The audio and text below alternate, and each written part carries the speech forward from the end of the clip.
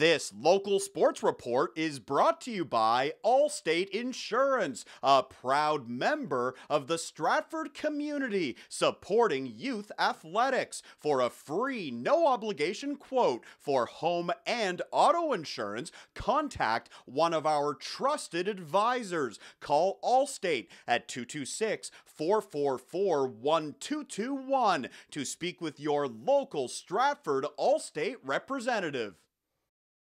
Sarnia hosting St. Mary's on Thursday. First period, Carson Peer is down low. He centers for Joseph Ferreira, and he opens the scoring. And it's Teddy Bear night in Sarnia. Ferreira scoring the big goal for the Legionnaires. They are up 1-0 after 1. Second period now, the Lincolns take the lead. Loose puck in front, Ryan Brown is there, and he scores his first goal in a St. Mary's uniform.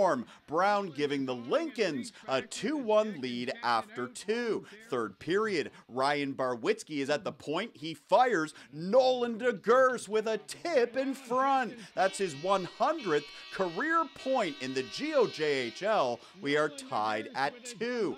Later, it's 3-2 Sarnia. Braden Hislop on the far side fires and scores. Hislop ties the game with a power play marker. We are knotted at 3. Late stages of regulation, the Legionnaires with a man advantage. Josh Barraclough buries the loose puck in front. Sarnia would add an empty netter, and they win it over the Lincolns by a final score of 5-3. For more highlights, visit our website, 519sportsonline.ca. Be sure to subscribe to our YouTube channel and follow us on Facebook, Instagram, and Twitter.